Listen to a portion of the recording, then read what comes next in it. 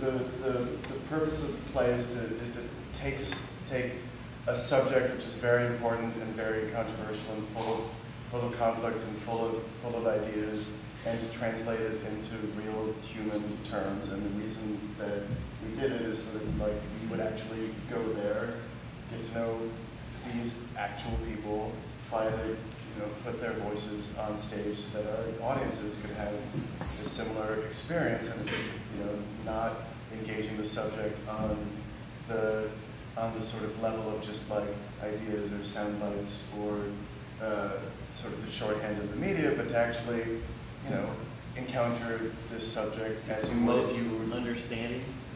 You could say that, yes. Yeah, no, I think to promote like real discourse, and in a sense, if there is not necessarily to make everyone agree with each other, but to have an experience of common ground of actually, meeting people as people and knowing, what their story is on a very human level.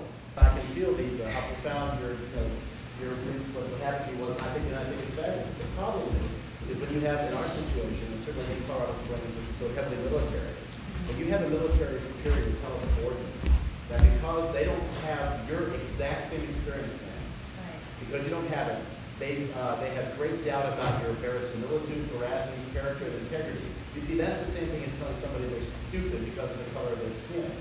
And that's what we're fighting. And I know that the feeling is they want other people to have this feeling. And in a position of authority, if you're a shift manager at Starbucks, Wendy's, KFC, you still can't do it because it violates Title VII of the U.S. Code. But as I've told people before, if you're even being gently evangelized, even sharing that experience with a subordinate in the military, get the hell out of my damn face, sir, it's not an option for you. So they come to us and we fight. And so we're at war with this exact same feeling. Not that you have, but with people that think, I need to use my position of authority to push it on somebody that can't fight back. This is a sorrowful thing when you feel it, like you say, and you can't share it because of the complexity of times. But you can share it in a shopping mall at a Dodgers game. You can share it if you walk down the street. You just can't do it in the employment relationship, and particularly not in the military superior to subordinate relationship. But that's what's happening while we're fighting. The insurrectionists, the jihadists, Al-Qaeda, the Taliban, who are doing the exact same thing. And we're at war right now, a real war. Except we won't kill you. Well, some of us won't.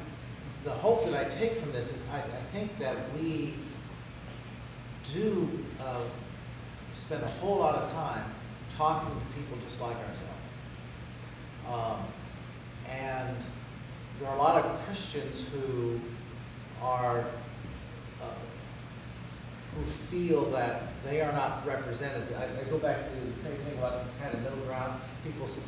People who don't know anything about the church assume that the whole Christian world is New Life, or something much more conservative than New Life.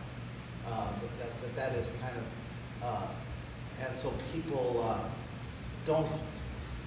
So you have helped us see that we're talking about real people and not caricatures. Just need to say to you all that part of the brilliance of this play in the writing and the directing and the acting is the clear delineation between this plethora of characters that are up there, and I just have to applaud the brilliance on all those levels.